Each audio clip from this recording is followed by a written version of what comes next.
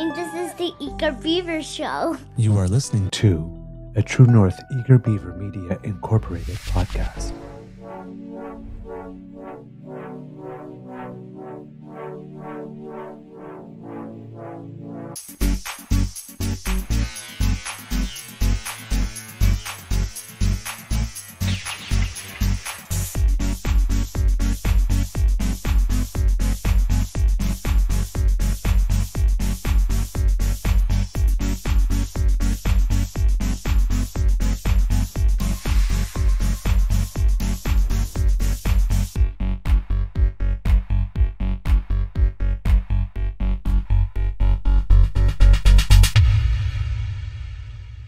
The True North Eager Beaver podcasts are proudly brought to you by our founding sponsors, the Misfit Mysteries from Corvid Moon Publishing, your source for science fiction, fantasy, and cozy mysteries featuring a broad diversity of characters, CanadianTarot.com, your uniquely Canadian online eclectic tarot community, and the Peppermaster, hot pepper sauces made from farm-fresh ingredients to thrill your taste buds and expand your mind.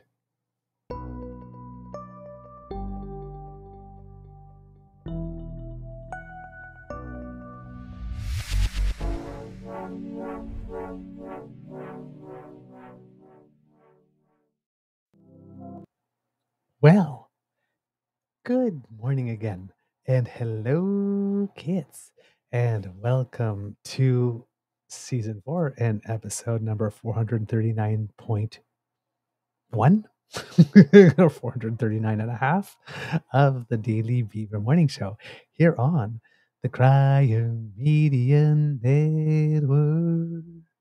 Yay!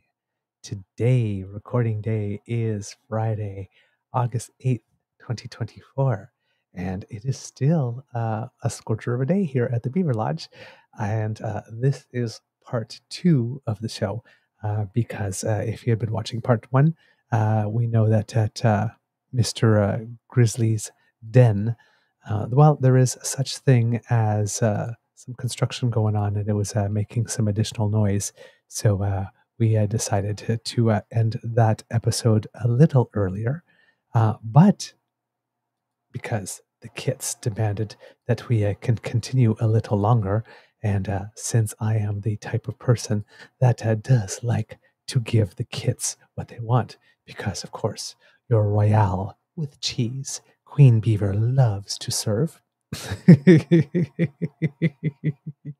I decided, heck, why not? It's not like I didn't have enough content. Let's just put it that way. All right. Big thank you still goes to our podcast's founding sponsors, the Peppermaster, the Misfit Mysteries from Corvid Moon Publishing, and CanadianTarot.com. Thank you so much for your support. We really, really, really appreciate it. All right. Of course, don't have Mr. Beaver here, Mr. Grizzly, to introduce him, but you get just me today. My mental health is doing well, for those who are wondering. I am a little tired. For some reason, I'm still not able to sleep more than 4 hours in a row. I don't know if it's just the Olympics or stuff that have me too excited or whether or not something else is going on. But like, for the moment, I'm still feeling good. So not tired. The part of the day where I start hammering nails with my forehead hasn't started yet. So I got plenty of energy, and let's see if we can continue a show for you kids and cubs. So I'm so thankful to those of you who have decided to stay with us.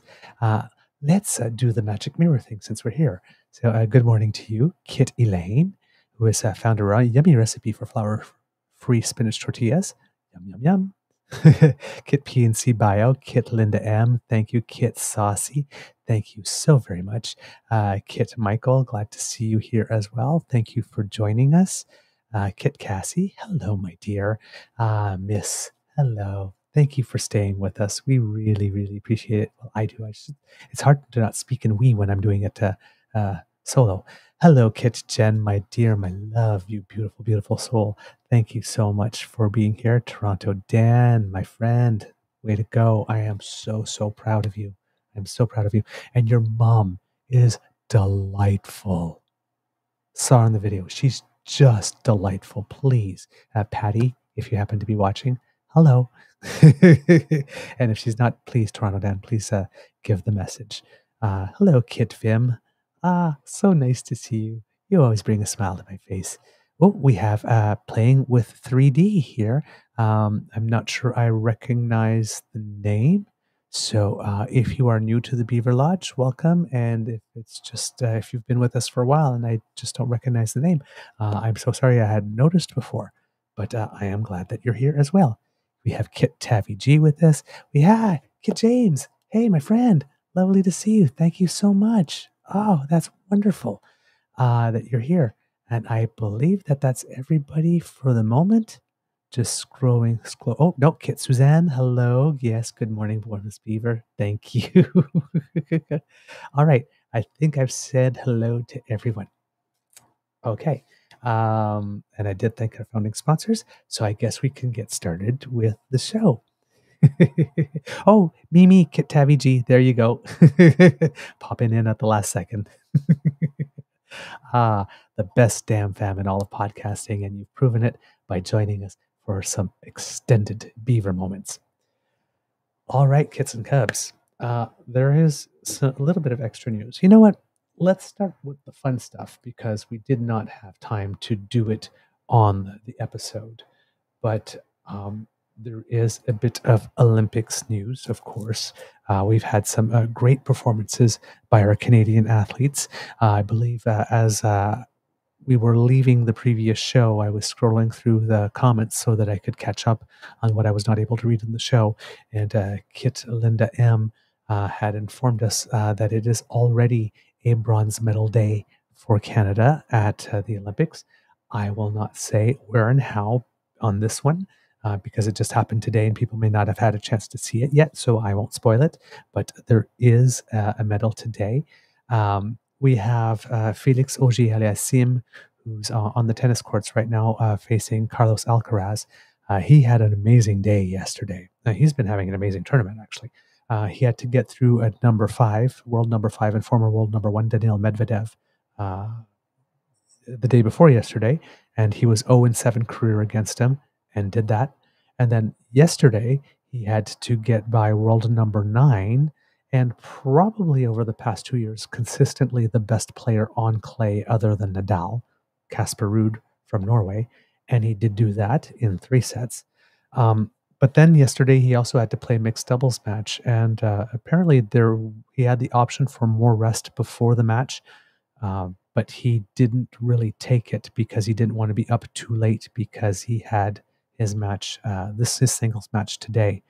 I'm not sure if that was the most judicious decision. I mean, it was the decision to make to put the best chances on his side to get a medal in singles or to advance. I shouldn't say to get the medal, but to advance to the final on singles because he is top of the in top 4. So today, win or lose, he will get another match. So this one is to decide whether or not he gets to play for gold or gets to play for bronze. But then he got to his mixed doubles match and he might have run out of steam a little bit. So he and Gabriela Dabrowski got off to a great start. They were up 3-0 in the first set, but then it kind of got away from them. So they did lose that one. But that one was a semifinal, so he was guaranteed to get a chance to play for bronze regardless with that. But today, he is maybe still currently on court, or the match may have finished with former world number 1, currently world number 3, I think 4-time Grand Slam winner now, Carlos Alcaraz. And yeah, I may have caught up with him because Alcaraz made a rather quick work of Auger-Aliassime winning in straight sets of 6-1, 6-1, which, while disappointing for an opportunity for golden singles, still leaves him alive for an opportunity at bronze and does manage resources and energy a little bit for his second match of the day. And I'm not exactly sure why the I'm guessing it's because the players probably have to get back on tour after the Olympics, so the tennis schedule is a little compressed, but compared to the Olympic schedule. But having to play singles and mixed doubles on the same day within hours of each other or minutes of each other 2 days in a row will be a little tough. But he's playing for the bronze medal today in less than an hour, I think, with Gabriela Dabrowski against a team of Kulov and Schuurs from the Netherlands, who are both pretty good players. I believe that Schuurs is a double specialist in her own right. So it could be a very thrilling matchup. If Felix Auger-Aliassime has saved some energy for it, he might be wearing a bronze medal around his neck by the end of the day and still have an opportunity for another one tomorrow. And so would Gabriela Dabrowski. And if that is the case, if you watched our episode with Devin Haru, when I said you might want to watch out for Gabriela Dabrowski as a medal hope, and he said, that's true, we don't talk much about tennis. My prediction might come true. Kit Lindam says, Felix looked tired this morning. I didn't get to watch any of the match. So, yeah, right. So I am not going to give any spoiler about, like I said, the bronze medal result today, but there is a bronze medal. Yesterday, we had a boxer as well who won a match and made it so that he would qualify for a medal fight. And in boxing, like in judo, the bronze, they offer 2 bronze medals. In some sports like tennis, they actually play a bronze medal match, and one of the two doesn't get a medal. And then the ones that have a repêchage, where they determine the 2 people who will be fighting for bronze through repêchage, both of them do get the bronze when they fight. So this boxer, and I wish I could remember his name off the top of my head, will be the first Canadian boxer in 22 years. 22 years to be able to bring home a medal from the Olympics. So his name is Wyatt Sanford. So he guaranteed himself a medal position yesterday by winning his bout. So that is pretty exciting in the world of boxing, because our boxers have had a bit of a tough time. We didn't have that many in the Olympics, but we did have one named Tamara Thibault, who fought the other day, who's the 2022 world champion and was a good bet for gold. And she unfortunately was upset in the first round. But it turns out it was all good, because she was upset by an athlete that was competing for the refugee Olympic team. And if you were able to see it, there was a beautiful, beautiful moment of sportsmanship, gorgeous moment of sportsmanship, where she was, right after the match, like while she was in the ring, she basically gave credit. You could see she was giving credit to her opponent for the win. But afterwards, she was being interviewed, and this person came along, and she stopped the interview, and they had a beautiful, beautiful, long embrace where Tamara Thibault wished her the best in the continuing the fight, and was basically like congratulating her, and hoping that everything would work well for her. And I mean, like, when I talk embrace, sincere embrace, like they held each other for a good while. Kisses were exchanged, and you could tell that they were friends. You could really tell that they were friends, because the boxer from the refugee team was sitting there and basically saying, like, why why why did it have to be this way? Why did it have to be against you? And it was just one of these absolutely gorgeous moments. And then we saw another one as well in gymnastics, when Ellie Black and I believe Ava Stewart, I think, no, or Shannon Olsen or Olin from the gymnastics team, were seen consoling a gymnast, I believe from France, whose last name was Dos Santos, who was a very strong medal hope, and she had a bit of a tough competition. And you can see them also, given the pep talk and embracing. On that one, you couldn't really hear what they were saying all that much, but they were just gorgeous moments of sportsmanship. And considering, everything that's been said about Canadians with regard to the soccer issue, these were moments that we needed to see, that were important to see. And they were moments that made me very, very, very proud to be Canadian as I was watching that. Hopefully, there you go, Miss Kits and Cubs. There are some images here. Of course, I don't have sound, but there you see Shannon Olsen and Ellie Blackhair consoling Melanie de Jesus de Santos after she had a disappointing qualification day for French gymnastics there. And I mean, this is a minute and 24 long. So they were really there. You see, she's got her hands on her shoulder, and it's like looks like she's saying, you are good, right? You're. So you can see that, and Shannon every now and then you can see we'll put her hand out and wipe a tear that's streaming from her face, and these are just gorgeous moments. And then Melanie is able to break out into a couple of smiles over the course of that, and then see more consolation there. And then we're talking about the other two. I will try to find some images of that too, because I have that not that far here.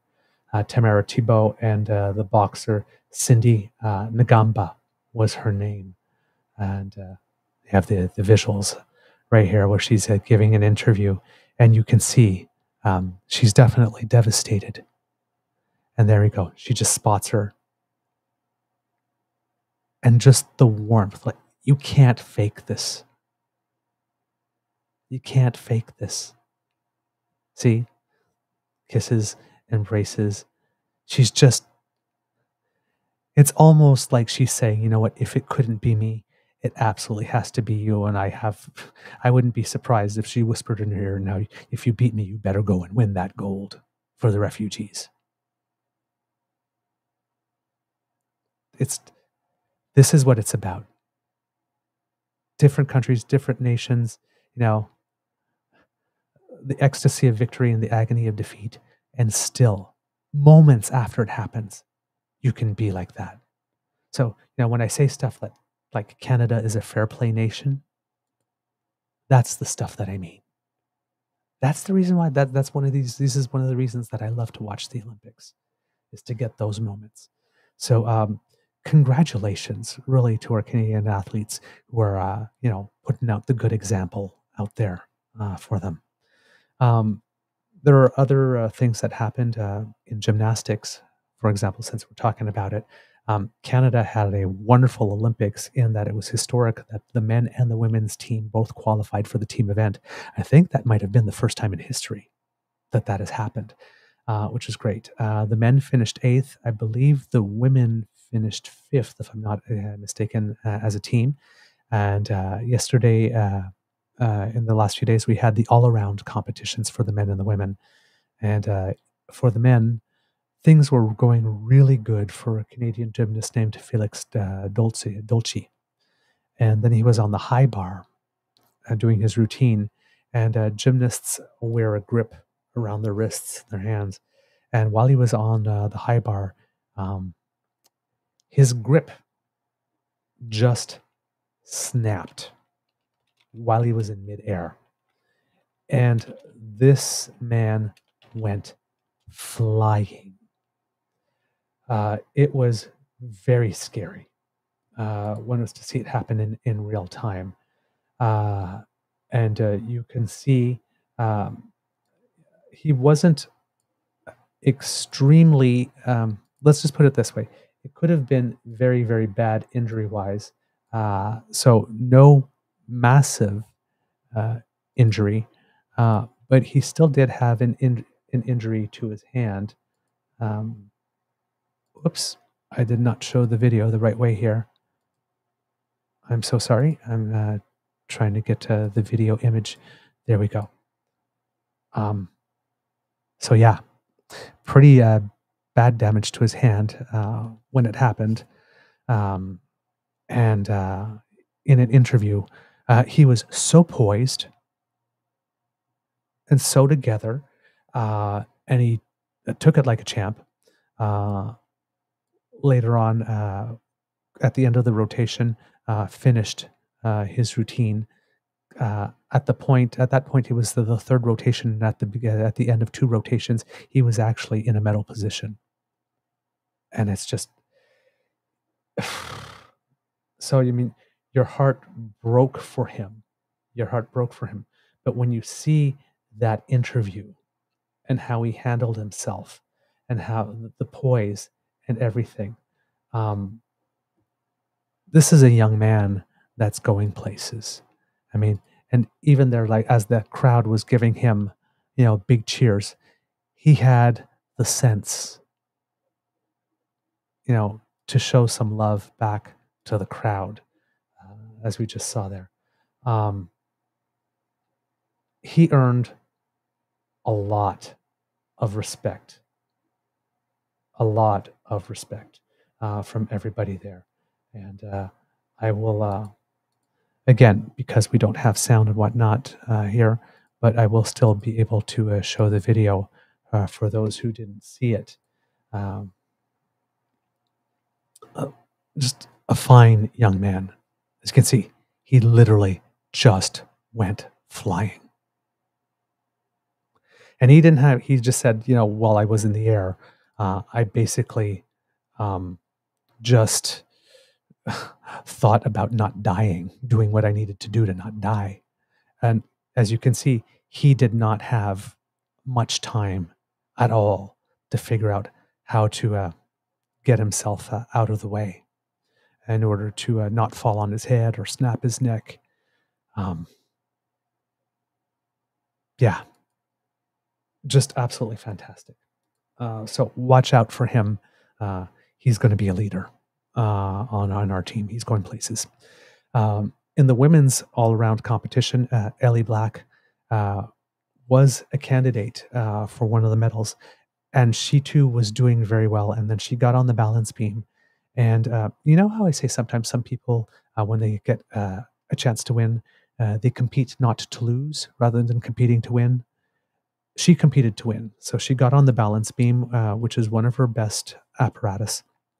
And she upped the degree of difficulty. And there was a move that she doesn't land all the time, but she had the choice of, toning down the degree of difficulty and hoping that maybe other people would have some mistakes and, she would go through, or to up the degree of difficulty and really go for it. She did. It unfortunately didn't pay off. She fell off the beam. So that's an immediate 1 point deduction, and that pretty much will kill your chances in gymnastics. And after that, she had slid down to 10th place and still continued competing and managed to get herself all the way up to 6th. So again, that tenacity and the never quit. And yes, we fell, but I will not let that deflate me. And picked up a 6th place in the all-around. So congratulations to our athletes who are, even in moments like this, who are showing wonderful examples of how it is to be and how to handle these situations on the biggest stage, with billions of people watching, with all the cameras. So when I say that our athletes are exceptional ambassadors, they really, really are. Then we had Evan Dunphy, who was a bronze medal winner, I believe in the 50-kilometer race walk in the previous Olympics, who was participating in the 20 and ended up 5th. And he was saying just at the end, he just didn't have enough extra speed to be able to catch up. And he too, if you listen to an interview, he was just so happy to be there and happy to perform well. unfortunately, they took the 50-kilometer race walk out of the Olympics. So he will not have the opportunity to compete in his best event because it's no longer an Olympic discipline. So that was the end of his Olympics. Our fencers, once again, did something absolutely amazing. It was the team competition. And in the first round, our Canadian fencers, which were ranked number 6 out of the 8 teams, were playing France, which was ranked number 3. And again, fencing in France, the land of fencing, against France. And they upset them, which was absolutely spectacular. So then they had to play the United States, which was ranked second, and the United States did win, which sent our fencers to the bronze medal bout against Japan, and they lost by one. Fourth place by one touch, one hit in fencing. But an absolutely fantastic result for our fencers. And hopefully these results will get the federal government to throw some more money into the program, because we've got something going on here, specifically our women and our women's foil team. So congratulations to them. The big news, of course, is summer. Summertime and the swimming is speedy. She did it again, picking up her second gold medal of the Olympics, becoming the first Canadian female to ever become double gold at an Olympics in the 200-meter fly. And she has qualified first for the 200-meter IM, so she'll be swimming that. And I believe Sydney Pickram will also be in the final of the 200 IM today, so I need to watch out for that. Then our swimmers got together for the 4x200 relay, and once again, another fourth in the pool.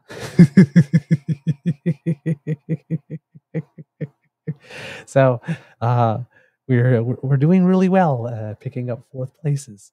But again, the gap between third and fourth was large enough that it wasn't an oh so close by a couple of seconds. There was the top 3 in that race were head and shoulders the top 3. But it's still a fourth place, and a lot of the swimmers on that team are young and will be coming back, so we need to watch for them. I see that Kit Johnny was with us and has to go for a little bit, so we'll wish you a wonderful day. And Johnny, if you are still here and listening, I really wanted to come to the event on the 27th, and unfortunately there were some events at home that made it such that our plans for the evening suddenly had to change. I'm really sorry. I would have loved to have been at your event. For those who don't know, Johnny Cohn is part of a band called Laser Bear, which if you have the opportunity to look them up, please do, to support their music. But yes, they were doing a live show, and my full intention was to go. And yeah, unfortunately, there were things that we needed to tend to at home, and I couldn't make it. But I do hope that your event was wonderful, and I do look forward to seeing you live very soon. All right. So I think those were the big things going on. There's a couple of other things. The decathlon has started today, where Davian Warner is defending his gold medal. After 3 events, he was in second place. So the morning events, there's still 2 more events this afternoon, and then a whole day tomorrow. So we'll see what happens there. The Olympic gods also, when you say taketh and giveth away, in the pool, we were talking the other day about Maggie Smith, who decided to pull out of the semifinal of the 100-meter free. And people were saying, oh, darn. Well, the Olympic gods gave away, because in I believe it was the 50-meter freestyle, Josh Liendo had finished 9th in the semifinals, and only at the top 8 advance, which means that he was out. But somebody in the 50 free withdrew from the final, which means that he got bumped up. So he actually has a chance again today to go for gold in the 50-meter free. He and Ilya Karun, who had won a bronze in the 200 fly, if I'm not mistaken, are also going to be competing. I believe it is in the final of the 100-meter fly. The 100-meter fly is Leondo's better event, and Karuna did well in the 200, so maybe he does well in the 100. So we have some opportunities there for some extra medals in the pool. So we need to watch out for them as well. I believe there are more as well. I believe in the 200 IM, Summer McIntosh, as I mentioned, and Cindy Pickram will be there as well. So that's happening, and that there might be a couple of other things as well. Not having as much fun so far these Olympics is the Canadian women's basketball team, ranked 5th in the world, but have lost their first 2 matches and have really been having counter performances. Yesterday, they were playing against Australia, and they missed so many baskets and they missed so many free throws.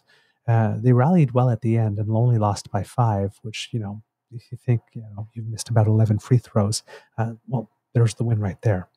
So they have one more match to play against Nigeria. Nigeria had actually upset France. So this is a must-win game for them to be able to go forward to the next round. But they have been having some, like I said, a little more difficulty. And you can tell there was an interview with one of the Canadian players, and she was really, really poised at first. And then at one point, the emotion overwhelmed her. And you can see her, start to well up and sort of like shake her head and sort of like I can't go on with this interview. I'm going to pretty much break in front of everyone. And when it comes to the basketball team, there was an article in the National Post today that goes, Canada fired the wrong coach. Canadian Lisa Tomaitis thriving at the Olympics with Germany. And the article goes, Lisa Tomaitis was pushed out as the head coach of Team Canada's women basketball team after the last Olympic Games. In retrospect, that was probably a mistake. Tomaitis has coached 19th-ranked Germany to the playoff round of the women's basketball tournament at the Olympic Games. Meanwhile, Victor Lepena, who replaced Tomaitis, has coached 5th-ranked Canada to one game away from round-robin elimination in the Olympic women's basketball tournament. Oddly, both Germany's men's and women's basketball teams are coached by Canadians. The undefeated men's team is headed up by former Raptors assistant coach Gord Herbert, who led Germany to a surprising gold medal at last summer's FIBA World Cup. Oddly, both Canadian teams are coached by Spaniards, and so far, Jordi Fernandez coached men's teams are unbeaten in 2 games. But the Canadian women have been a grand disappointment here. They lost their second straight game to Australia on Thursday by a 70-65 score that flattened the Canadians.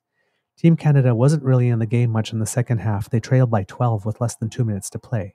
They pushed the score close late, which could help them qualify for the playoff round, but only if they beat Nigeria in their next game, since Nigeria lost to France on Thursday. Sorry, Nigeria had upset Australia, not France. My mistake, gentle correction on myself. The Germans, meanwhile, missing their star player, Naira Sabali, beat Japan 75-64 to remain unbeaten, and many of the players, while walking through the mixed zone, credited the turnaround in German basketball to the Canadian coach Tomaitis.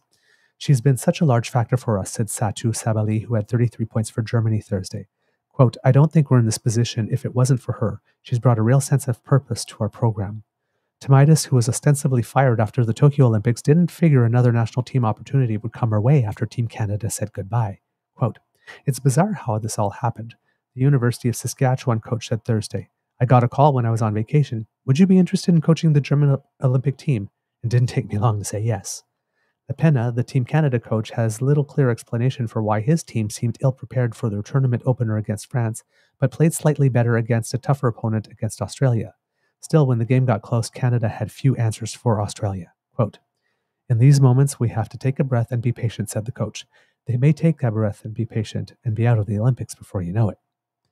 That's rather heartbreaking for Team Canada captain Nathalie Anchonwa. In her 4th Olympic Games, she believed this team was ready to compete. It hasn't necessarily shown that in 2 losses. And typical of a veteran, she blamed herself. Quote, you can't miss 4 free throws in a tight game, she said. I'm better than that. The Olympics for this Canadian group is bigger than that, even if it hasn't looked that way here. Quote, to know we're representing Canada, she said, we do that regardless of the score, regardless of the outcome. We do that with how we show up and how we continue to show up. I know if I leave everything on the floor, if we play like we played today, I'd be proud to look at any Canadian in the face and say, I represented you well. In the loss to Australia, Canada was led by Bridget Carleton with 19 points, which tied the Aussies' top scorer, Sammy Whitcomb, in a game high scoring. The Aussies shot 48% from the field, way better than the Canadian number of 35. Kia Nurse, who was second in scoring for Canada, hit on just 3 of 14 shots. So, yeah, that's kind of what happened. So hopefully the match against Nigeria will go better for the team, and that will give them some energy for the playoff rounds, because there is still time to turn it around. Right? It's not over. So you can't get down on yourself. You just have to come out for the next match and then give all you got and regroup. So hopefully that will work well for them. That's all I've got from the Olympics for this moment. There was a lot of news, but that's because our athletes are just doing so well. They're doing so well. They're making so much history, and they are performing well. We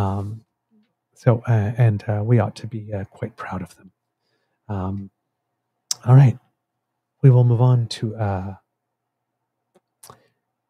some politics. It seems that the Conservative Party of Canada has somebody else that has decided that they want to run for a nomination. And who it is kind of interesting. It's Andrew Lawton from the other True North, the one that doesn't have it, the best damn fam in all of podcasting. He has decided that he wants to throw his hat in the ring. According to the CBC, he will be seeking a nomination in a London, Ontario area riding. Quote, an opportunity arose and I reflected on it with family. I prayed on it. Please. And I've reached the decision I'm sharing with you now, Andrew Lawton said Wednesday on his eponymous radio show. I've spent my whole career advocating for conservatism, for freedom, for common sense, he said. As I've looked at the political landscape, I've thought about the way that I can best serve. This is an opportunity that I do not want to pass up. Lawton is seeking the nomination in the new riding of Elgin St. Thomas, London South, after Karen Vecchio announced Tuesday she would not be running again. So to the kids in the chat that made the comment, to be replaced by a white male anti-choice candidate, you were right. You called it. You called it. So they got Andrew Lawton coming in. Now we kind of know why it is that he wrote that book on Pierre Poilievre this year, because it's a little bit of a suck-up job, really, in the year that they are naming or we're seeking candidates. So he gave him a full book. That's a lot of PR. And now I'm guessing he's hoping to be rewarded with the nomination. And this, of course, Andrew Lawton is one more in a long line of representatives from the blatantly pro-liberal media. According to the Conservatives, who live only to serve Justin Trudeau, along with Carol Ann Meehan, who we talked about the other day, and Jamil Javani, who is running now, and Sabrina Maddow, who wanted to, but they didn't want her. I guess she wasn't anti-choice enough, maybe, for their liking. Pamela Whelan and Peter Kent and Mike Duffy. But yes, tell us again how the media is all unabashedly biased towards the Liberals and carrying Justin Trudeau's water because the federal government supports media with money. Because I don't know about you, but all the journalists, whether actual ones or self-professed, seem to be running for the Conservatives. Maybe Sabrina Maddow should have written a book instead of articles. Oh, sorry. That might have been a little petty. Yes, once again, another parachuted. Well, no, not a parachuted person, because he's not the nominee. He's going to compete for the nominee. It's like Tracy Foran. She's not the nominee yet. Apparently, at present, there's a race. Of course, a party can cut a race in the middle, like we saw in La Salle et Marc Verdun, when the nomination race had already started and prospective candidates had already started work getting signatures and then found out somebody was going to be parachuted in. So at the moment, there seems that there is going to be actual races in these two districts for these two people. But it seems that these conservative aspiring nominees are taking I've taken a tip from what's going on in the United States. Donald Trump, of course, keeps on saying that he gets the best people, the absolute best people. And if you want a job in Donald Trump's government, it seems that the best way to do it is to go on Fox News and start saying all these things about Trump that are elogious and flattering and kind and that pump him up. And he sits there and watches. Who is this person? I like the cut of their jib. I'm going to name them as my vice president. That's not working out well either for him, by the way. It seems that on that one, he's got about 2 more days if he's going to ditch him before J.D. Vance becomes locked in on the ballot with him. So pay attention to that. But yeah. So we have Tracy Foran, who's all over the internet trying to get some name recognition by basically slagging everyone and showing what a good little soldier she can be.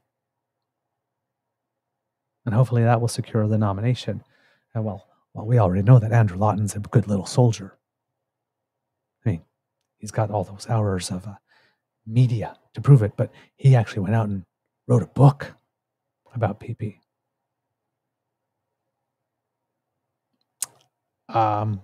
Yeah.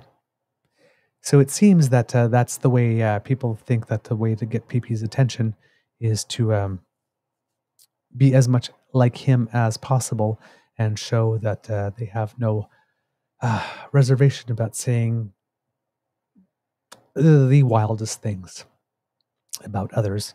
And hopefully they'll get noticed. And if they're really, really lucky, they'll get appointed to run in a conservative safe seat, which means they would keep getting paid very handsomely for doing little to no work.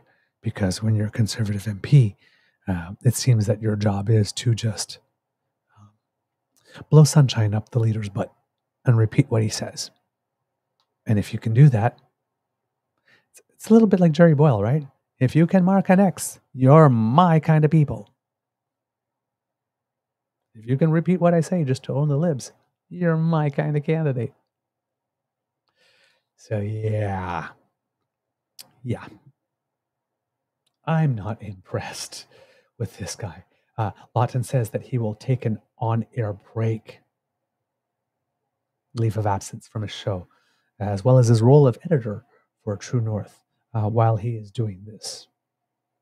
But this is not Lawton's first foray into politics. In 2018, he did run for the Ontario Progressive Conservatives and faced some criticism for some past comments that he had made. On his website, he says that if elected, he will, quote, fight tirelessly for the riding, advocate for free speech. If Mr. Grizzly was here, it's freedom of expression, you dumbass. We don't have freedom of speech. And against medical aid in dying for people with mental illness. And, of course, defund the CBC. Because in his case, that's not at all a conflict of interest. God, these people. That whole defund the CBC thing, I don't get where they think that this is a vote getter for them, because given that recent polling shows that the CBC is the second most trusted source of information in the nation after the Weather Network, and it's trusted by 67% of Canadians, just seems to be that wanting to defund something that 67% of Canadians trust does not seem like a smart political move, and it doesn't seem like it's a move that works well for people who understand how numbers work. They have problems with words and they have problem with numbers. Again, I don't understand these people. All I can do is report about the what seem to me very, very, very odd choices that they make. But there you go. Andrew Lawton is getting back into politics. He's going to try to secure the nomination. And I guess we'll have to see how that works out for him. But given that he has a lot of name recognition and fans, I'm guessing that he is more likely to secure it than Tracy Foran is at the moment, because she doesn't really have much profile, and the profile that she has was pretty much all negative. Andrew Lawton, don't ask me why, but has fans and contributors and all that kind of stuff. So I would say that he's probably more likely. The question would then just depend on whether or not the Conservative Party of Canada wants to spend a lot of time in the lead up to the election and potentially in the election mopping up for some of his past comments. Pardon me. Sorry, had to yawn there. But yeah, we'll see what happens. If I was running these campaigns, these are candidates that I would say, like, I'm thank you for your interest, but no, we during the campaign, we need to focus on the campaign. And there's either something in your past or something current going on in your present. So I passed a bozo eruption statement, or one that's going to come out because they seem to come a mile a minute out of you. Again, looking at you, Tracy. That is going to make it such that it's only going to be distracting for the general overall campaign. And thus, we can't have you. But we're not dealing with a normal Conservative Party anymore. So what it is that they are specifically looking for and how much liability they are willing to take is up to them, because in their case, that which is a liability for some under conventional political wisdom, for them is a great way to make sure that the base comes out. And if they think that they have the bigger base, then they're not really worried about liability. They're just worried about giving the base all the red meat it needs to motivate it to come out, which involves saying things that would normally make you a liability. But in that party, and with the media that we have, somehow does not. Again, I can't explain it. I can just tell you that it's happening.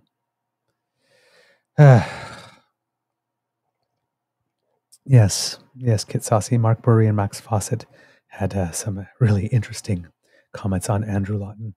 And he too got blocked by Tracy. By the way. So, yeah, not great. Not great at all here. In the chat yesterday, I also noticed some people asking me a certain question based on that which was going on in the United States. Donald Trump did something I did not actually expect him to do.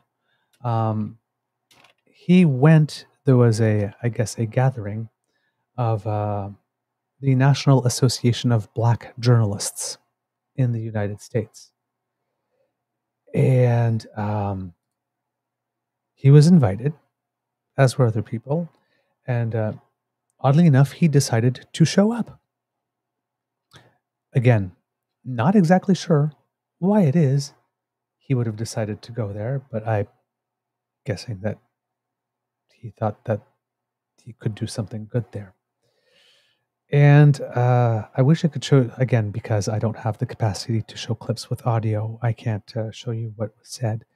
But basically, the moderator of the event started Apparently, the event started, according to Trump, the event started about 35 minutes late because there was some technical stuff.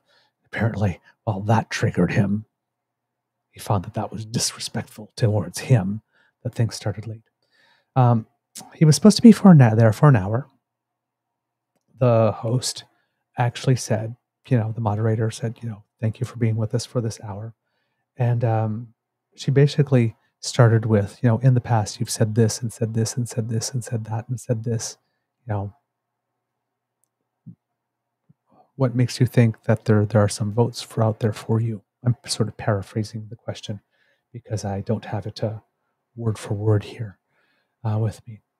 And then it's, how I've been mentioning a lot that Pierre Poilievre has been imitating Trump? Well, in this case, Trump imitated Pierre Poilievre. He really went after her. I'm guessing, given that it was the National Association of Black Journalists, that the moderator was also a journalist. And asked like, who are you with? ABC? Sounds very much like, who are you with? CBC? CP? That Pierre does. And just went off, calling them this, that, this, all things. So according to this article here, political.com, here I found it. Right after Trump shook Scott's hand, that's the last name of the people who was the person was the moderator, and took a seat on stage, he lashed out at her for asking the first question of the panel, quote, why black voters should trust the former president when he has used language such as animal, rabbit, and loser to describe black politicians and journalists. Quote, well, first of all, I don't think I've ever been asked a question in such a horrible manner. The first question, you don't even say, hello, how are you? Are you with ABC? Because I think they're a fake news network, a terrible network. And then just, said that it was a very rude introduction. Why would you do something like that? I think it's a very nasty question. Again, with all the things that he said about black people, he went to the NABJ and expected nasty women to behave like nice girls. To him.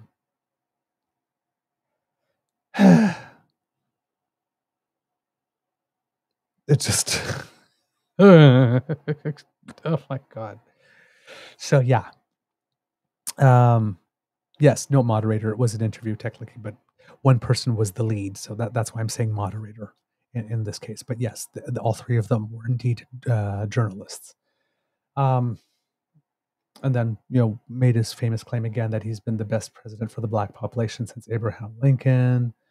Yada, yada, yada, yada. It was an absolute terrible performance. And then, of course, Birtherism 2.0 started. And according to the article, when ABC News' Rachel Scott asked Trump whether he thought it was acceptable for some of his Republican colleagues to label Harris a DEI hire, Trump kept demanding that Scott defined DEI, even after Scott responded, diversity, equity, inclusion. Now, that's another thing, right? It's like, what do you mean by that? The term is vague. Yeah. With the rate at which they say DEI and DEI hire, they know very well what it is. They do not need the term defined for them because they work so hard to redefine the term for their own base. But he's pretending like he doesn't know what it means, or it can mean 75,000 different things, and that she had to be really specific about what it was. And then Trump attacked Harris, who is of Indian and Jamaican descent, over her identity. Quote, and once again, because I'm reporting it back, I have to say these words, but I cannot believe that I am about to say these words. Quote, she was always of Indian heritage, and she was only promoting Indian heritage. I don't know she was black until a number of years ago when she happened to turn black, and now she wants to be known as black. So I don't know. Is she Indian or is she black? I respect either one. But she obviously doesn't, because she was Indian all the way, and then all of a sudden she made a turn she became a black person. He added, suggested someone should look into Harris's identity.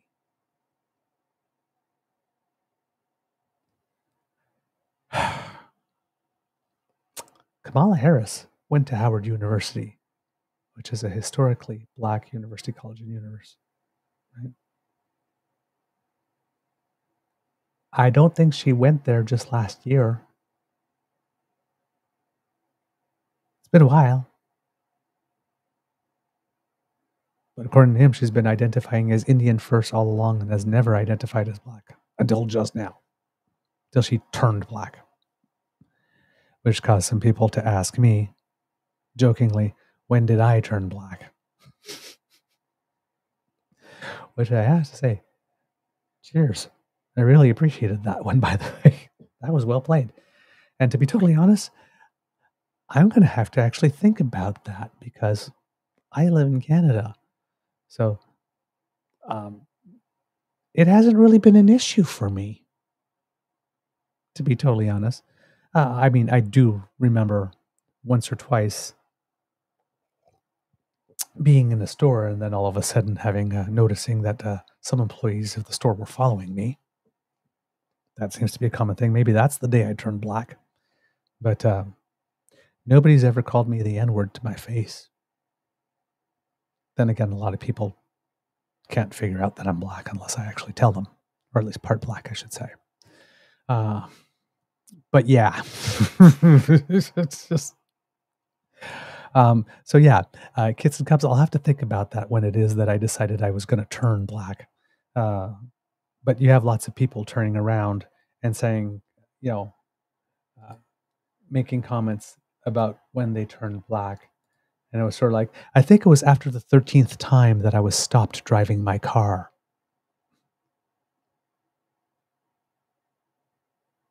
So, yeah.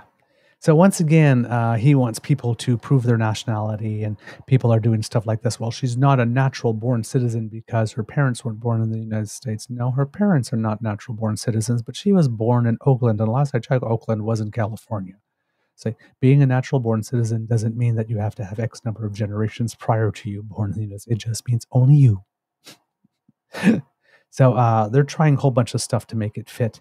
And I guess they're trying to pit Indian Americans versus Black Americans. I'm guessing they think that maybe there's a rift between each of them. Now, this is an odd choice because of the Asian American and Pacific Islander demographic, the largest Asian alone demographic group in all the United States recently became people from India. They are the most populous. And they literally threw that vote under the bus. And the black vote under the bus.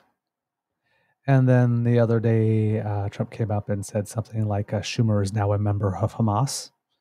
Chuck Schumer's Jewish, so there goes the Jewish vote. And then you have J.D. Vance saying all those things about single people, so there goes the single people vote. It's almost like they don't want anybody to vote for them, oddly enough. I do not understand the strategy at all.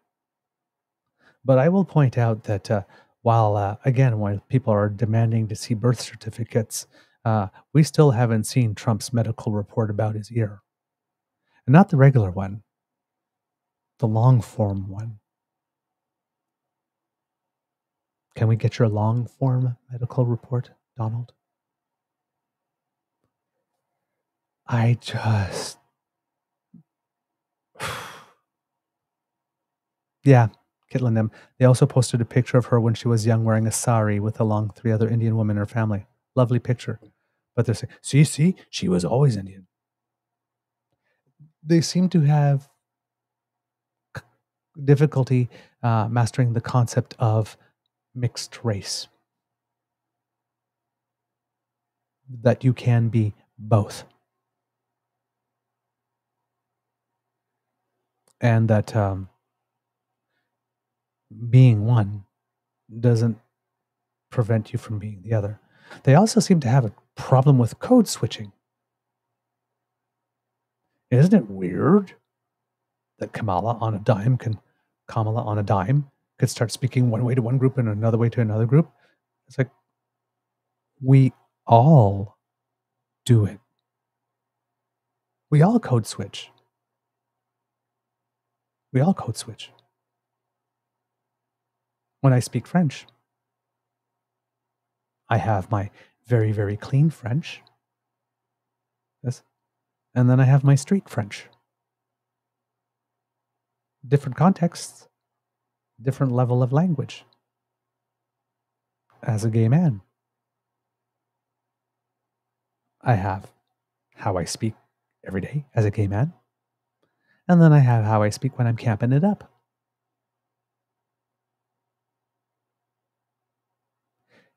Everyday people. When you go to the corner store and when you go to a job interview, you code switch.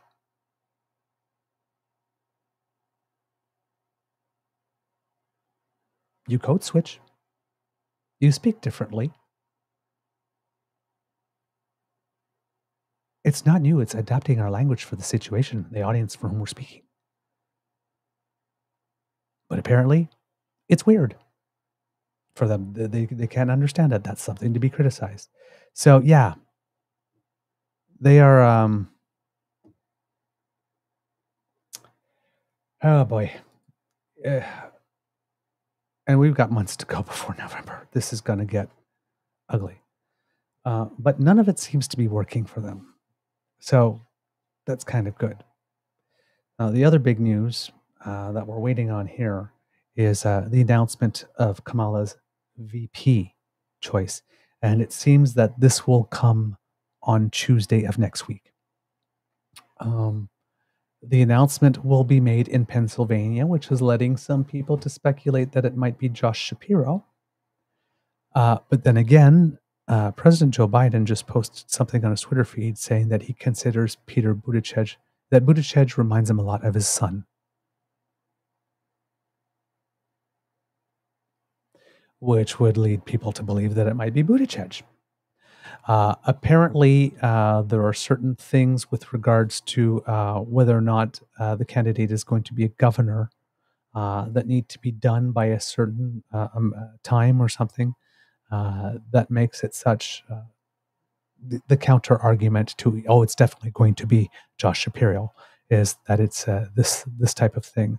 And if that's not done by a certain time, then there's no way it could be, not governors, senators, that it couldn't be Mark Kelly if something is not announced by a certain time. It's speculation, and I've been listening to both the Fifth Column on this one. And in this case, PRY, and I agree with him, PR-wise, it's good. Because the longer that they can drag it out, I guess the more that they can have buzz. Will it be this person, this person? All of this is positive press for her. So the VP or the Veepstakes at the moment is actually playing in Kamala's favor. And let's be serious, she's got an embarrassment of riches to choose from. Right? There's a guy from Minnesota named Tim Walz who I didn't know much about until about 2-3 weeks ago. But every time I see him, he's just rocking it. I mean, Kelly in Arizona would be great. I mean, he's a former astronaut. I mean, that's always great on a ticket. Josh Shapiro, I'm told, is Jewish and comes from Pennsylvania, which is a swing state. So there's a case to be made for him. Pete Buttigieg, adding someone who's rainbow to the ticket. You really want to get the kids out? The under 35 vote. That would be a good way to do it. And plus, he's an effective communicator and he has a military background, which shores up some stuff. There are lots of people. You could pick Gretchen Whitmer and have a double female ticket. Make history that way. There are, Tim Walz is also a teacher. So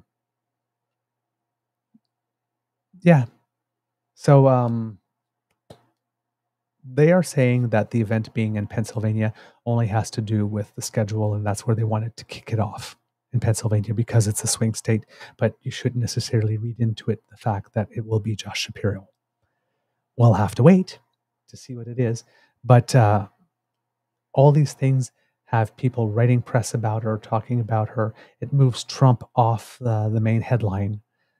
So maybe that's why he went to the National Association of Black Journalists, because he wasn't really in the news all that much. He wasn't driving the narrative as he normally does. And, well, he can't stand that. So he went there and said things that were outrageous, got a few headlines. But even though those things happened, it's still not changing the narrative away from Kamala. and the amount of money that she's raising and the amount of volunteers that have signed up already and all that kind of stuff. So, like I said, it'll be interesting once she names her candidate to see what happens. And it will also be interesting to see if the Republicans ditch their vice president candidate within the next few days. However, again, as both the fifth column says, that would mean Trump having to admit he made a mistake. So JD might be here to stay. Elaine, yes, you say, I might be mistaken, but I believe Gretchen said no. Indeed, Gretchen said specifically that she did not want to be considered. But then again, if you get the call, you get the call, right? And then you do have to consider, and that might change things. So there you go. That's sort of what's going on stateside. There's a whole bunch of other stuff, but that's sort of like the main big stuff that's going on. There's other stuff that Bob Goodguy, who was running for the nomination, but that Trump had a personal vendetta against because he had supported DeSantis. He did not win. There was a recount in his vote, and turns out that he did lose by a few hundred, but he will not be on the ballot. Little developments like that.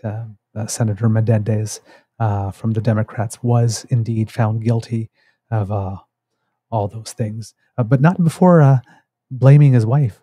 Those gold bars in the closet, those gold bars, no, those were my wife's, apparently, was part of his defense. He was found guilty, and he has announced that he will resign his seat as a senator as a result. So in New Jersey, they're trying to figure out who it is that they will name to replace him. There's a guy named Kim, last name Kim, who I believe has secured the nomination to run in the next election as a Senate candidate. And they thought, well, why not him? But apparently he really does not want to be named before the election. He actually just wants to run and win it. Because a lot of people might see an advantage of being named interim in the position for the next few months and then go in as an incumbent. But he does not want that. So they need to figure out how they're going to fill that seat for the next few months. Often when this situation comes along, they often consider the spouse of the candidate, but it seems that,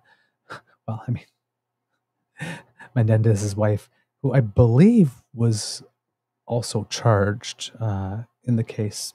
Don't take that to the bank on that one.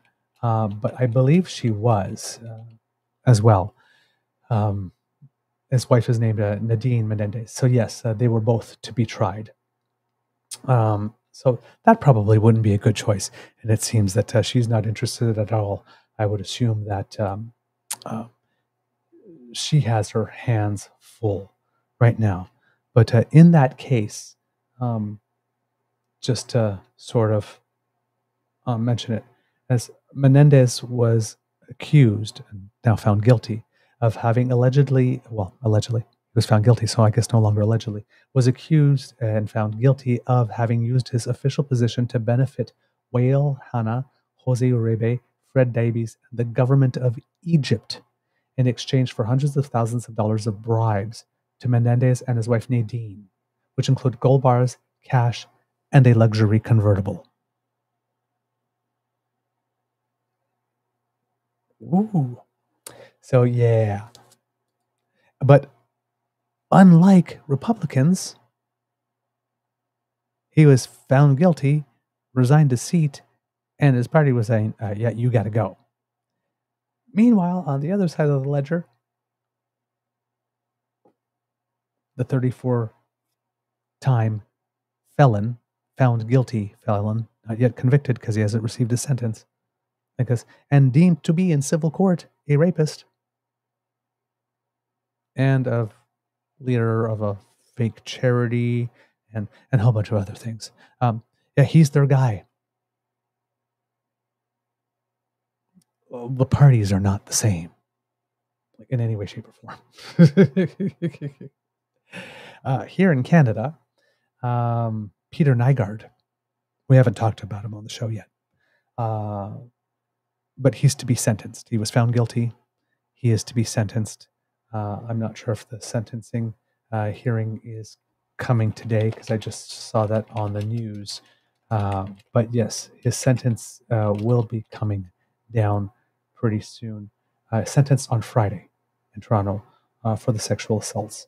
So that's going to be big news when it happens Friday as well. What else do I have for you here? Pat King. Oh, yes, him. Well, Pat King, interesting thing happened to him.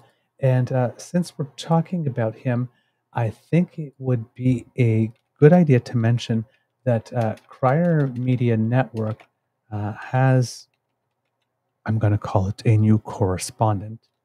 And her name is Amanda Purdy, who has joined us. She's written a few articles and has done a couple of videos. But she has been brought on.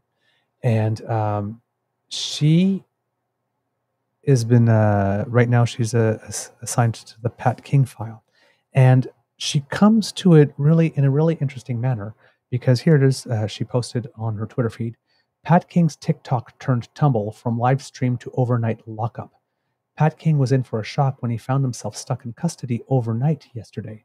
Just that morning, he was on TikTok Live, confidently telling everyone it was merely a surety problem and that he'd be out with better bail conditions. Now, on the day that people were expecting Pat King to arrive in Ottawa, Amanda Purdy went to the Ottawa airport.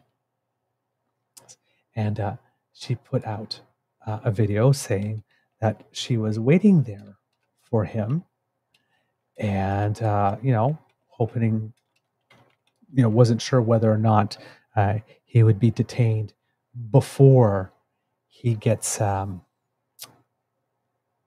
do you put it, before he would cross the doors into the area, the waiting lounge where people wait for passengers that get off the plane, or whether, he would be arrested before and she would not have the opportunity. And,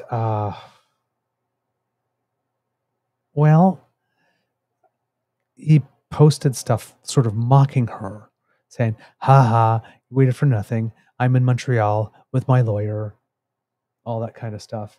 And, aren't you a stupid, silly girl, for all that kind of stuff. And whatever, sort of stunting and flexing. So that's why this particular bit is juicy. Amanda continues, I texted someone close to him asking why he'd say that. And then he replied he had a new surety set at $15,000. I watched Pat stroll into the courthouse at 2:20 p.m., breeze through security, and present himself to the police right there on the spot. He appeared to explain the situation with his lawyer and Stacy by his side. They exchanged goodbyes, and Natasha cheerfully said, "See you in a bit, Pat," like they did that, little did they know that, quote, a bit would turn into a whole lot longer. After that, the police took him downstairs to where Tamara Leach and Chris Barber were when they were held for their trial, and surprise, surprise, they proceeded to arrest him and slap on the handcuffs. They confiscated all his personal belongings, including his cell phone and wallet. Now, if I thought there was a chance I wouldn't be getting out that night, I would have handed all my stuff over to a close friend like Stacy or even his lawyer, Natasha Calvino. But no, Pat decided to keep everything to himself. So the police tossed his cell phone, wallet, keys, lighter, and smokes into a Ziploc bag. I'm pretty sure he thought he was just going through the motions and would be leaving that night with his shiny new $15,000 surety. He is still in jail as I write this. And this is time-stamped 11:27 a.m. yesterday morning. Why didn't Pat think to hand over his belongings to his lawyer or Stacy? Why give the police your cell phone? Why take this risk? They bought into their own hype and defaming narrative that they couldn't see the glaring issues like, quote, the insignificant breach of social media, and so, as Sophie likes to say. Pat King is scheduled to be back in court on Friday, his birthday. Sidebar. Wasn't he in jail for over 5 months waiting for bail the first time around? How does anyone think breaching those bail conditions will be a walk in the park? Honest question. They kept Dina Sharif in jail. I feel sorry for all of you being misled about what this is really about. Someone who knows he has eyes on him can't keep his mouth shut. Play a bit of chess here, Pat. Just saying. Also, note the lack of punctuation in this text as I was outside dying in the heat and was unable to see my screen. And there she posts a cap of a text conversation that says, why would he say he's going to get bail conditions if Sophie is gone back home? I was for sure convinced that he would be in custody. And then response, I'm not positive. I was told bail was set at $15K. Now, when we're talking, she continues. Once Pat was brought into the courthouse at 3:15, his legal counsel, Natasha Calvino, accused me of specifically recording and live streaming the court proceedings. This is the same woman who asked for my help taking notes for the 3 days Pat was in Ottawa, and on July 24th, she was working on her closing arguments. She knows that I studied to be a paralegal and that I have always adhered to court decorum when reporting. To actually go on record and require me to speak to the judge to assure him that I wasn't doing anything of the sort but merely taking notes on my notepad is quite absurd and retaliatory. I had literally just tweeted that I had no internet access and would update everyone when I exited the courtroom because we were in the basement, hence no connection. This woman was more than happy to have me in the courtroom for 3 days transcribing everything that was happening, which, by the way, I will be releasing today. It's absolutely ridiculous to put my professional reputation on the line publicly. This behavior is not only disgusting, but also constitutes conduct unbecoming of a professional. And there, she includes a message from lawyer Natasha Calvino stating, Hi, Amanda. Thank you so much for this. I am working on my closing now, but I can't seem to find the notes you took for me Thursday and Friday. Are you able to send them to me, please? Thanks so much. N. So I'm reading this and I'm thinking like, wait, what? And then there's more. Just so everyone knows, I never got paid for the work I did. I'm the grifter, eh? But let's not forget why I was there in the first place when everyone keeps asking, why do you keep inserting yourself into Pat's life? I'm pretty sure I was invited by multiple parties not to be defamed, criticized, mocked, and doxxed on social media. That's definitely not what I signed up for, and alas, here we are. And then circa July 10th, 2024, she shows a screen of a live sort of discussion or chat that happens within Twitter. And it's written here, Pat King, legally Purdy, which is the name she goes by on Twitter, and Jason Levine will discuss the trial. So I am sitting there and I'm thinking, whoa, wait a minute. Like, why is he hating on you now if you were taking notes? So I asked, Amanda, am I understanding correctly that initially there was no antagonism between you, Pat, and or Natasha, but that at some point something changed? And she answered, correct. On July 21st, it had been over 2 days since I had spoken to or seen Pat or Sophie. Our relationship was over. I had spent 3 days transcribing notes for Natasha that I never shared publicly, nor was I compensated for. So why would they speak poorly of me after I volunteered 3 days of my time? I will not allow people who truly love Canada, like his sureties and myself, to be attacked simply because we refuse to go along with the narrative that Pat is trying to create to save his, quote, reputation. Pat, quote, fucked around and found out. If people are being disingenuous, I'm going to call them out. Ooh.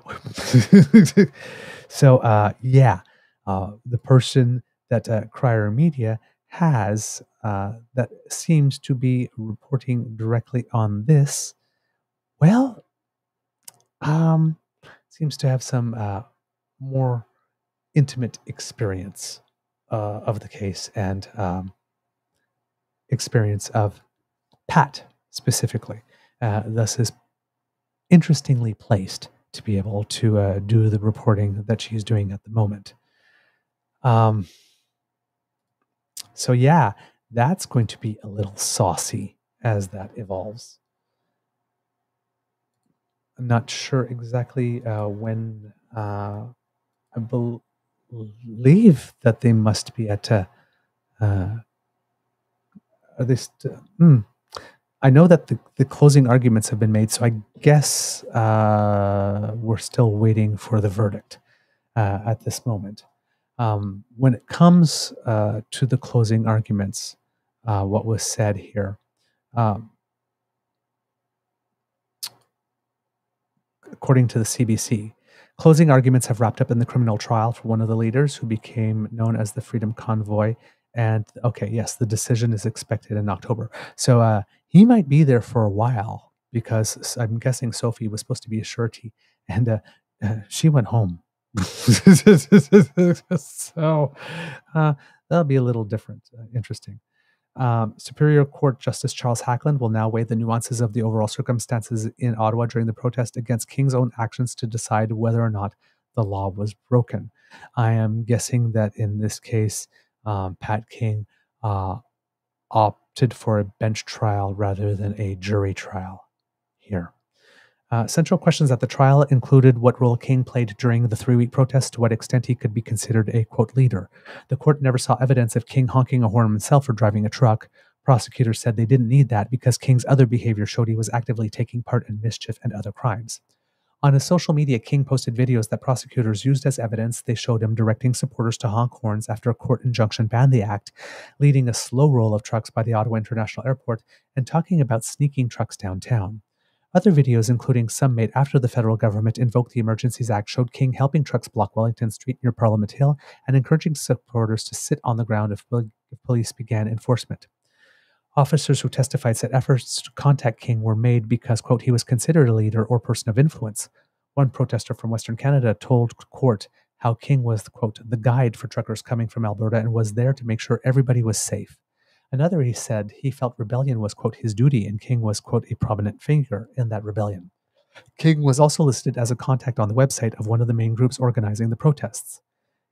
Now, King, in his defense, pointed to others and blamed authorities. Other protest participants said they had no idea who King was until they got to the city or until the protest was over. Calvino also pointed to other people, some of whom were never charged but who played key roles. She suggested King was targeted only because he was a, quote, valuable personality, as he had some 354,000 online followers at the time of the protest. Yes, because that's how we decide who we charge, by how many followers they have. Let that sink in. That argument's not going to go very far in court with a judge. She questioned the role authorities played when it came to mitigating the risk of having so many people and vehicles in the downtown core. Quote, knowing that and the volume of persons, authorities not only invited them, they told them where to park, where to stage, where to set up, where to remain, where to overflow, Calvino said. Yeah, the police were doing crowd control. That's not a defense. The trial started in May and endured starts and stops before both parties finished calling evidence Friday and made closing arguments.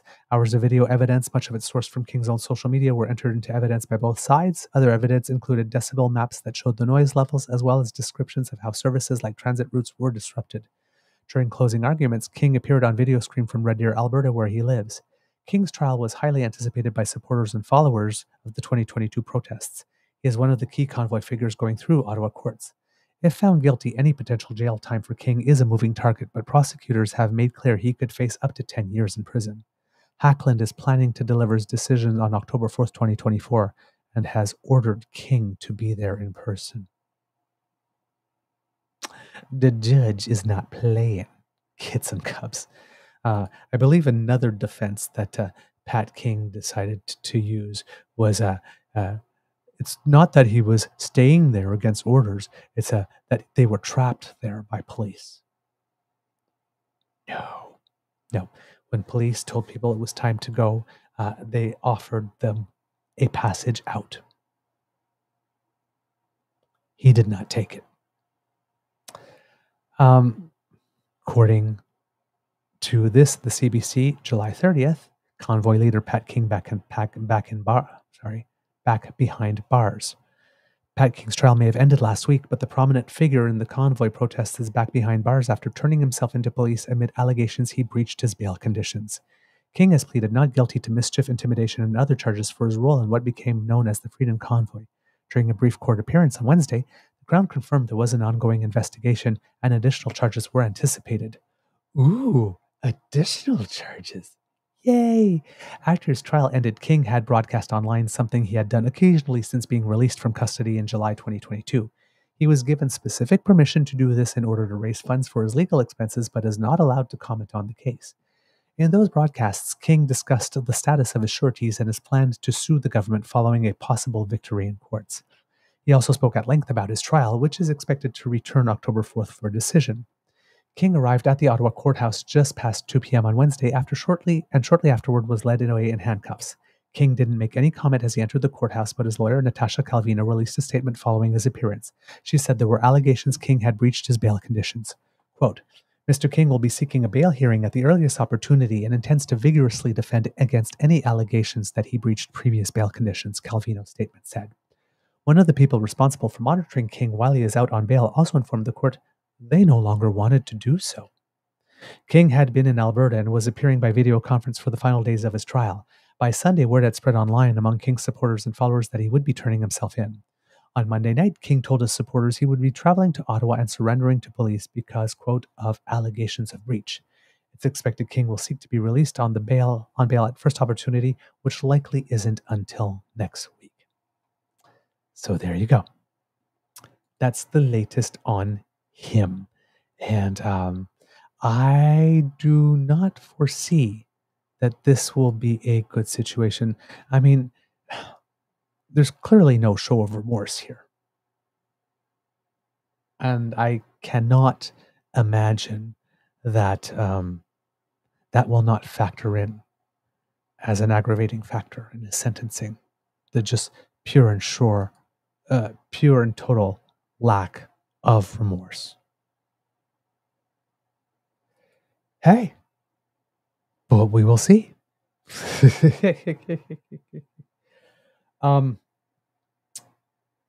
Internationally, a really, really big piece of news is the release of a whole bunch of people. Well, that Vladimir Putin had decided to arrest under flimsy pretenses and keep in jail.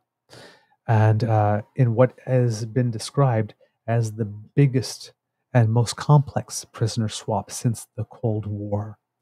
3 Americans jailed in Russia, journalist Evan Gershkovich, Alsu Kurmasheva, and former U.S. Marine Paul Whelan, are free after an extraordinary prisoner swap deal struck among the U.S., its allies, and the Russian government, as reported by Nick Schifrin of PBS on this one. He says, in 80 years of U.S., Russia, and U.S. Soviet spy swaps, today's was the most complex. 24 people, one in Ankara, Turkey. 24 people on one Ankara, Turkey tarmac, Russian dissidents, convicted Russian spies, and detained Americans who will be coming home, and spoke to their family members in the Oval Office on a day President Joe Biden calls historic diplomacy. Paul Whelan, who's released from Russia, is quoted. Yeah, I'm sorry. There's a quote without context here, so I'm not quite sure what to make of it. Former American Marine Paul Whelan, detained by Russia 6 years ago. 6 years he's been detained. Russian-American Radio Free Europe, Radio Liberty correspondent Alsu Kurmasheva, who was sentenced to 6 years and a half for spreading false information.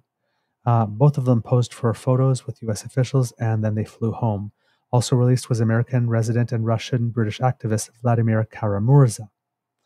Kara-Murza is a Pulitzer Prize-winning journalist and pro-democracy activist who lobbied Congress to create the Magnitsky Act, the U.S.'s most well-known human rights sanctions. He was twice poisoned, but kept returning to Russia to try to create the more democratic future he envisioned. To get them out, the U.S. worked with Germany, Slovenia, Norway, and Poland that held Russian intelligence agents convicted of crimes who are now handed back to Russia, most notably Vadim Krasikov, who murdered a Russian dissident in a German playground. And then the next line, President Vladimir Putin lauded his work to Tucker Carlson. Slovenia is releasing Russian sleeper agents Artem Dulcev and Anna Dulceva, who posed as Argentinians. The administration says their part of today's deal was finally secured in a phone call between President Biden and Slovenian Prime Minister Robert Golob on July 21st, just hours before President Biden withdrew from the presidential race. The U.S. is releasing what a senior administration official says are 3 Russian intelligence officials, each convicted by U.S. courts for cyber crimes, hacking, or sanctions evasions. A U.S. official tells PBS NewsHour the Central Intelligence Agency tried to secure earlier versions of this deal in January 2023, the Slovenian sleeper agents for Whelan in March 2023, the Slovenian sleeper agents, and 2 other Russian agents for Whelan and Gershkovich. Each was rejected by Russian intelligence, with each time demanding Krasikov. Germany's willingness to send Krasikov began as an attempt to try and release former opposition leader Alexei Navalny. That deal was initially agreed to by President Biden and Chancellor Olaf Scholz in early February. But before Navalny's name could be formally offered to Russia, Navalny died in a Russian penal colony.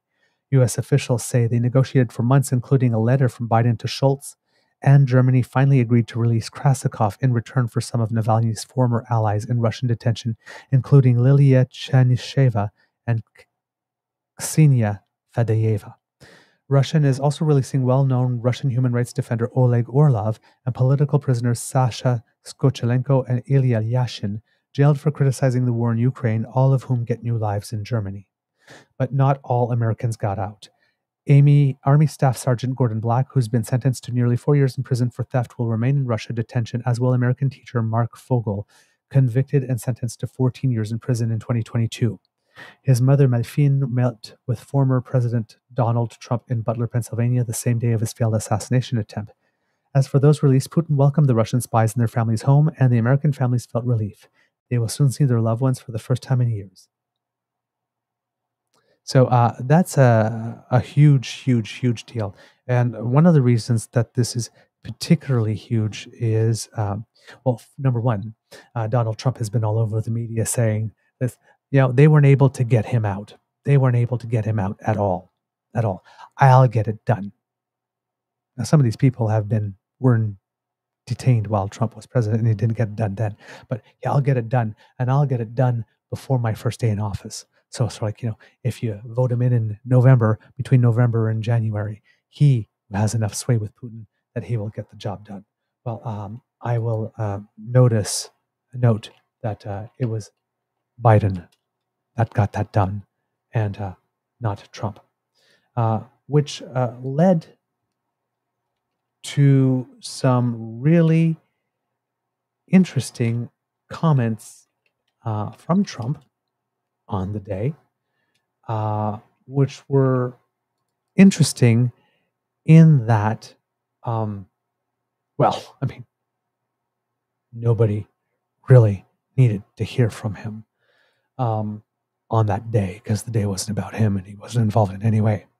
But he has to make everything about himself. Now, it is alleged that Trump publicly told Putin to withhold a prisoner swap until after the election, saying it wouldn't happen unless he was elected. And according to this person, Tom Hartman, who's a host of a talk show on Sirius, so I'm guessing another podcast called The Hartman Report, says Putin is clearly not listening. He's reading the polls and realizes Trump is not going to be our next president, so he has to work with Biden. And that reminded me of a situation back in home, much like Chairman Xi Jinping released Michael Kovrig and Michael Spavor immediately after Joe Biden won the election, because he didn't want to have to save face for the next 4 years in order to get Meng Wanzhou back. So, and it would seem that Trump was not happy about it. He said that almost treating it like the swap was a bad thing, which was really interesting. Not sure what he thought could be gained from that. But yeah, he went for it. He decided to make some comments about it. And like I said, it's not his day. So Trump now is at the point where his game is not working the way it was. He's not getting the attention that he used to get. He's not commanding the narrative as he used to do. So when there are things happening in which he's not involved, and there are big things, he does something like either comments negatively about them or goes to the National Association of Black Journalists and then makes these types of statements from Kamala in order to get some headlines and some press, some competing headlines and some press. So he's still so focused on winning the nanosecond that he'll say anything, but in all the things that he's saying, he is basically laying the groundwork for attacks against him when the election comes, because all of these things are going to be recycled at some point. They're going to be dredged up and they're going to show up in an election, and they're going to come back to bite him. So it's not like he's thinking clearly here. Now, there is a bit of a Canadian connection because Paul Whelan was actually Canadian born.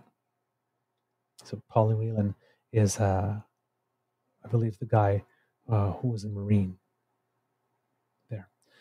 Joe Biden said, "Today is a powerful example of why it's vital to have friends in this world." So talking about allies, and allies matter. Whelan, 54, was arrested in 2018 and convicted of espionage 2 years later. He was sentenced to 16 years in prison. Both Whelan and the U.S. government have denied that he's a spy.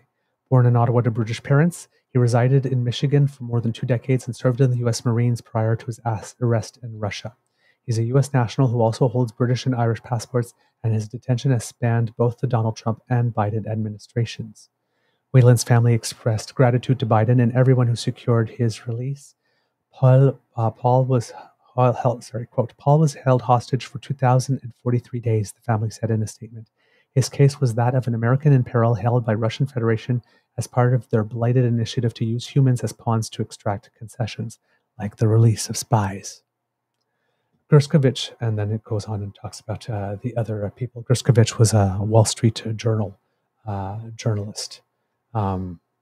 And he was detained in March 2023 while on a reporting trip to the Ural mountain city of Yekaterinburg and accused of spying for the U.S. and had been behind bars ever since. So yeah, these are really, really big events. Like I said, if people are catching from this that that even Putin knows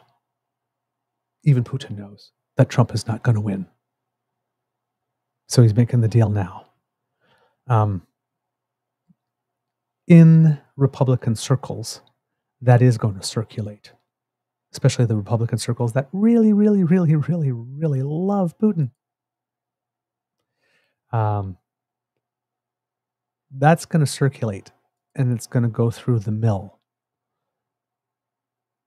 And that's not going to be good. That's something that's going to be a slow boil undercurrent.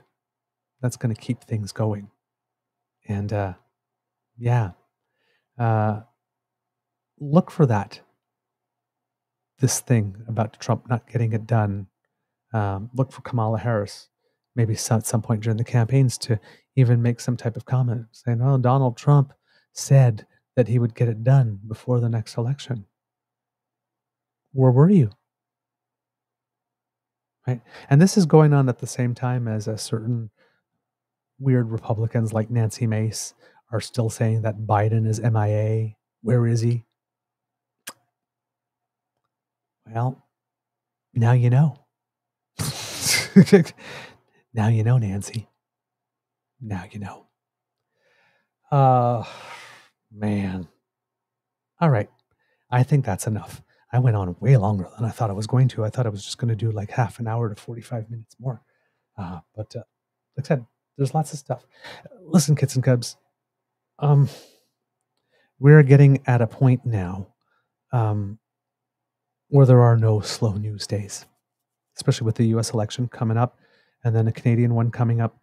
But we're also in a situation where, particularly worldwide, yes, one, because there are over 80 elections going on in 1 year, and specifically in the United States, and then the dynamic there, and all that kind of stuff. Um, where for the next while, we're probably going to be getting, like, on a regular basis, 2 full months worth of news in 2 days, again and again and again. So try to breathe through it. Try not to get overwhelmed. If you need to take a media cleanse or social media cleanse every now and then, that's quite all right. It's quite all right, because it's like, I keep on liking to say that I do this so that you don't have to. And even I feel like I'm white knuckling it because there's so much, right? And I'm trying to find the right balance of concentrating between Canada and the United States, because, we need to tend to our own fires, know what's going on here. But what's going on in the United States, just like what was going on in France, just like what happened in the UK, these moments are so historic, right? Uh, the British population having such regret from Brexit, leading to a trashing of the Conservatives um, in that nation, to a point that nobody had ever expected to take them to take that big a hit. It's been a long time since they've been down in the dumps, seat wise, that badly. And then in France, we had the European parliamentary elections, and then in France, a snap election, and then people coalescing in order to stop the far right. Again, so much news. South Africa, the ANC no longer has a majority. They have to work with other partners for the first time since the end of apartheid. That is revolving. It just makes the word completely revolve and spin. There were, as we told today, not only was there an assassination attempt on Trump, there were assassination attempts on the leaders of Denmark, and I believe Slovenia was the country. This, which almost didn't make the news here at all. I found out about those by reading that article. There's so much news that we don't even hear about other assassination attempts. It's crazy. It's so fast. So it's enough to make your head spin. It truly is. Exactly, obsessive audio. You've nailed it right on the head. It's insane, so fast. Everybody already forgot about the Trump shooting unless they bought the assassination edition sneakers. An assassination attempt in normal context would be news for months. For months. It went so fast that we still don't have an official medical report, and people have moved on, don't care. It's India. Modi is still the prime minister, but he thought he was going to he actually said, this is how many seats I'm going to get, and ended up with a minority. He too has to work with other parties. In Venezuela, the U.S. government has come out and said, we do not recognize Maduro officially as the leader. We recognize the other person as having one, and you need to present some vote tally information publicly. And some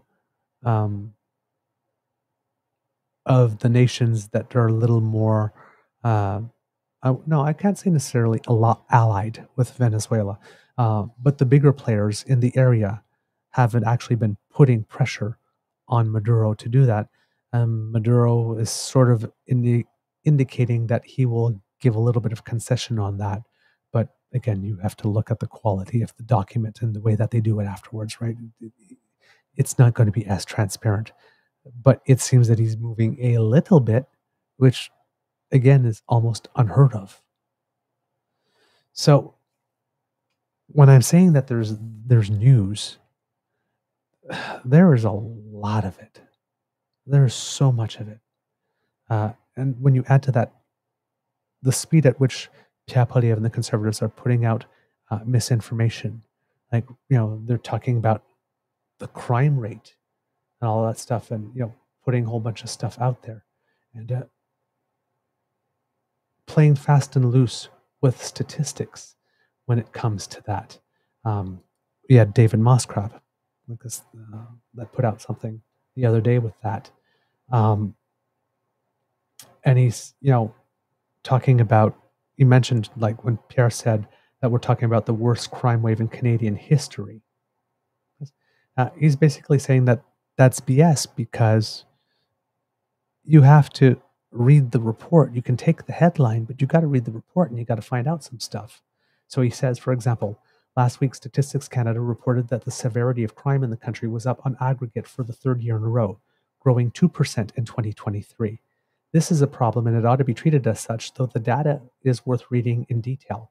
As politicians fixate on the headline-grabbing crimes, for instance, car theft, hate crimes, and homicide, it's worth asking what the data actually says. Now, if we're talking about crimes going up, yeah, hate crimes are indeed up. So is fraud, extortion, car theft, robbery, and shoplifting.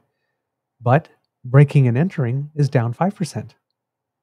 And while vehicle theft is a rising problem, it's roughly 50% lower than it was 25 years ago.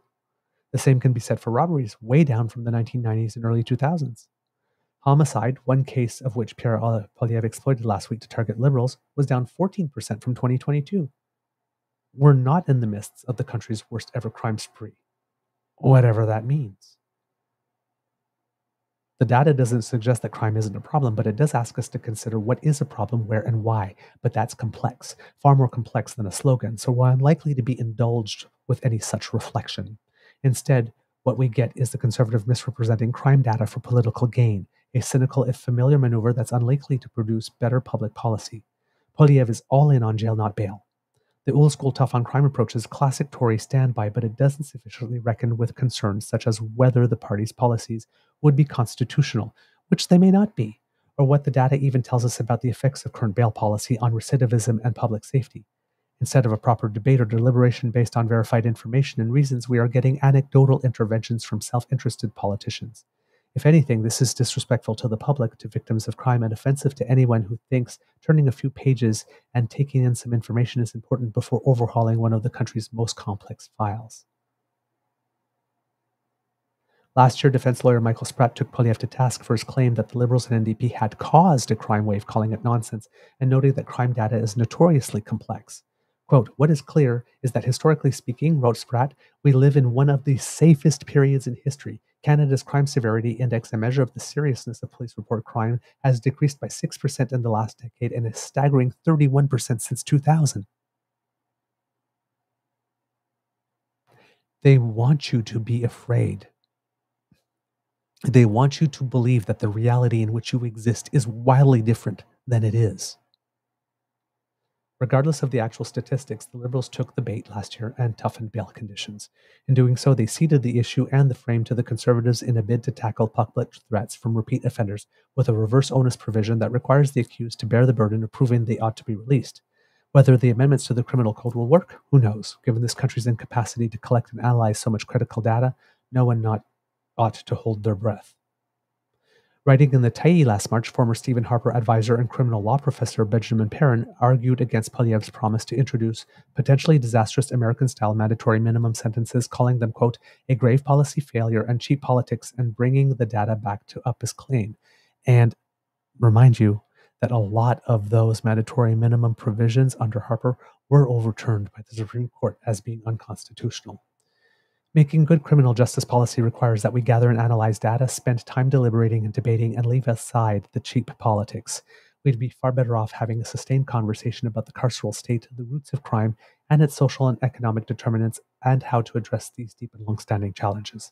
That approach, of course, would be the way if politicians were interested in leading difficult conversations instead of pandering to the basest prejudices and knee-jerk reactions of the population. Instead, we'll continue to get the same old sloganeering and rabble-rousing rhetoric, and in the end, we'll be left worse off for it. So, there you go. And Cassie Lake does say here appropriately, fear is a distraction. But the other thing with fear is that over time, it has decreasing benefits. Because as you be told, fear this, fear this, fear this, and you don't see the fear, it doesn't materialize. In order to make you afraid the next time, they got to up the ante. They got to make it scarier. You get inured to the fear, especially when the worst thing doesn't happen. So, if Pierre Poilievre is already at this stage, at volume 12, where can he go during an election?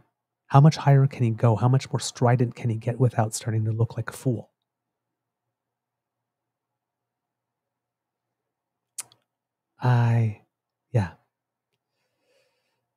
It's not a winning game.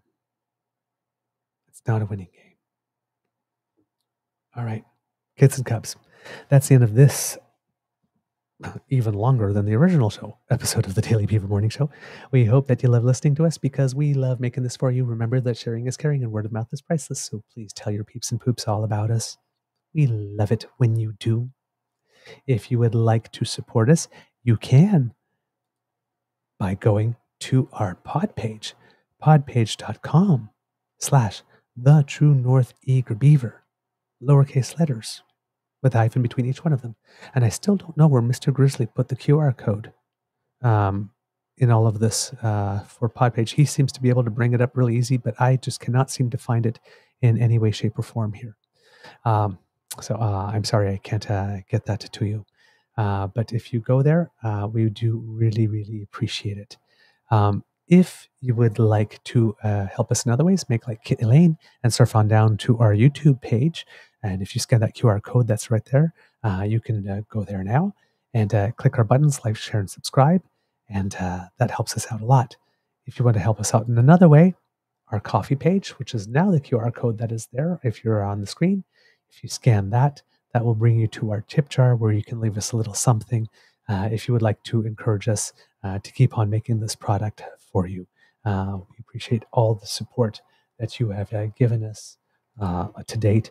And since on the last show, I promised that I would give a shout out. And essentially, I have time now. Let's do it. Thank you to Kit Ina, who basically sent us, just sent us a little something. I'm not sure whether or not they sent us a comment to go along with it this time around. But yes, Kit Ina gave us a little bit of support, and we thank you very much for it. And Kit Wendy said, thanks, fellas. Sent us some hearts, a beer emoji, awesome as always, and a thumbs up. And thank you to Kit Paul, who also sent us a little something. I believe he was a first-time contributor to our show, and we really do appreciate that. Also, thank you to Kit Vim for having given us a little something through the super chat the other day. We every drop and tittle adds to the pot, so we definitely appreciate your support. Because democracy is something that you do. Because you got some by-elections coming up and some provincial elections, please check out your candidates, see if you can volunteer for one of them or volunteer at a polling station, because we need good people to do that type of stuff. Words of wisdom, because I can't rely on Mr. Grizzly today. I am going to say, Kids and Cubs, number one, hydrate. Because if you happen to be in an area with the extreme heat warning, you do need to do that. If you're going to do any exercise, please keep it in moderation. Please, please, please make sure you super hydrate if you do that. But it might be a day to take a pass on that, to be totally honest, if you can. All right. From the Beaver Lodge, this is your eager beaver saying it could be a tough world out there. So please be kind to and gentle with yourself. And now I am going to see if I am able to stick the landing on the outro. So please, kits and cubs, be just a little patient with me while I try to see if I make this happen the right way.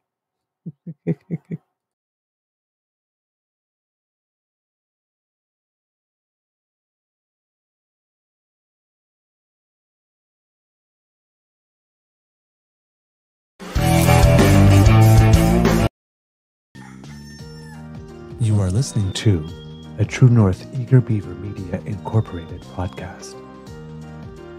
The True North Eager Beaver podcasts are proudly brought to you by our founding sponsors, the Misfit Mysteries from Corvid Moon Publishing, your source for science fiction, fantasy, and cozy mysteries featuring a broad diversity of characters. CanadianTarot.com, their uniquely Canadian online eclectic tarot community, and the Peppermaster, hot pepper sauces made from farm-fresh ingredients to thrill your taste buds and expand your mind.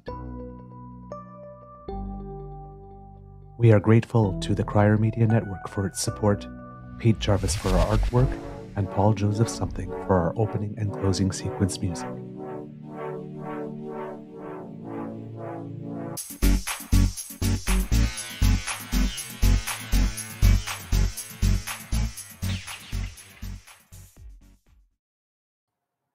And of course, I did not stick the landing. I played the wrong bumper first. Oh, well. All right, kids. Have a most beaverific weekend, and we'll see you on Monday. Okay? Bye. This is not working for